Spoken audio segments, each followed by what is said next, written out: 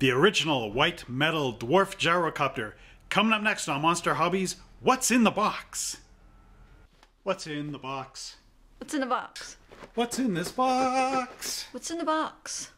Hello everybody, my name is Trevor Slescu and I'm the owner of Monster Hobbies in High River, Alberta, Canada. Well, today we've got a real vintage treat for you. This is out of my own collection. This is the old white metal dwarf gyrocopter. You may remember that from the past. And what I am doing is I've got a whole bunch of dwarf models from my old collection that I haven't even built or opened yet. And this is one of those rare old boxes I got. It's still got the shrink wrap on it. So, since Games Workshop has released their 2018 edition of the General's Handbook, I thought I would build some of these models and add them to my army. Of course, I have to use the old Compendium War Scroll, the updated 2017, for the rules and point costs. Maybe not for the Gyrocopter, because that's still under the Ironweld arsenal, but you know what I mean. So, what we're going to be doing, this is exciting news, we're going to be having a tournament on August the 18th, 2018, right down here at Monster Hobbies. And there's going to be a package for the rules of our tournament going up on our Facebook page. So that's my little advertisement for the store for the day. But at any rate, let's go down and see what's in the box of the old white metal dwarf gyrocopter. And now we take to the skies with the original dwarf gyrocopter by Games Workshop. And this is another one of these really old kits that I have in my basement that no one else is ever going to have except me. Alright, this is the original dwarf gyrocopter. And as you can see, the box is quite simple. And it's got the instructions on the back. But I've never opened this. It is an original. It's white metal. And just for you guys, there goes that knife into the packaging. Getting it ready to open up. Looks like over its history it's had a couple of interesting things happen to the box here. So hopefully nothing's wrecked inside.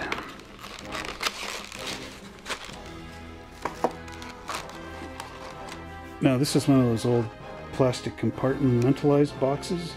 So it's quite nice if you have anything else you want to store in here later on. And these are quite interesting to open up. Now, first thing is you get this nice square base. Ooh, notice the texture detail and all the holes underneath. You can drill and put your pegs through. I don't know. This is not too exciting. You get a clear base with that though, with two different heights.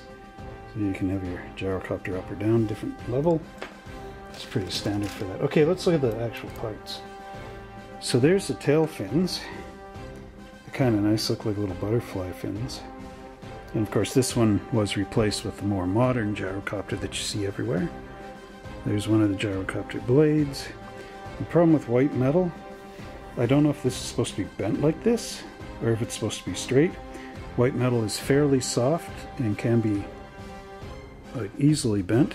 I won't try to unbend this in case I'm wrong. Okay, there's the cockpit, the original cockpit for this. There. You can see it's got dwarf legs molded in the bottom.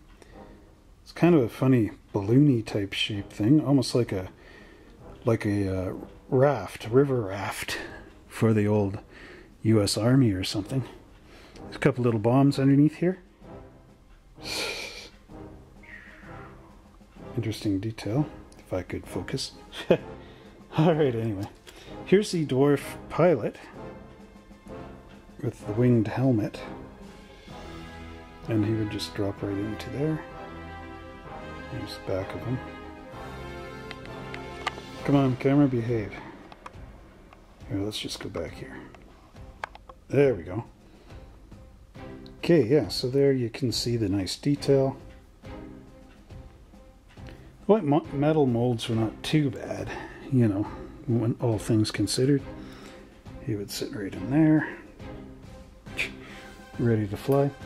In some old white dwarfs I have from like the early 2000s, 2003, 2004. They show various ways that you can make this helicopter into like tanks and other things. What we see here is the upright motor for the helicopter. Of course, it's got the axe molded in there. Give him the axe. And I do believe this somehow goes to the back here. Yeah, somewhere in there. And that's got the chain drive. It's almost like a Volkswagen motor for a Volkswagen Beetle. But there you go. And of course we have the other propeller, or rotor blades. This is going to be interesting to glue together. Ooh, yeah, is it ever? Little teeny tab goes in there. It's to even be tough by plastic standards. I hope I can do this. And here's our stabilizing rudder right there, which would go... Probably got that upside down, but it's going to go in there somewhere. Oh yeah. I guess like that. So the little dwarf can fly around. And there's the propeller from the motor, the stabilizer. And what else we got here? A couple little skis for the thing to land on. These have got shock absorbing struts. So when it lands, it doesn't just crash on the ground. It can actually brace for a little impact. And there's a...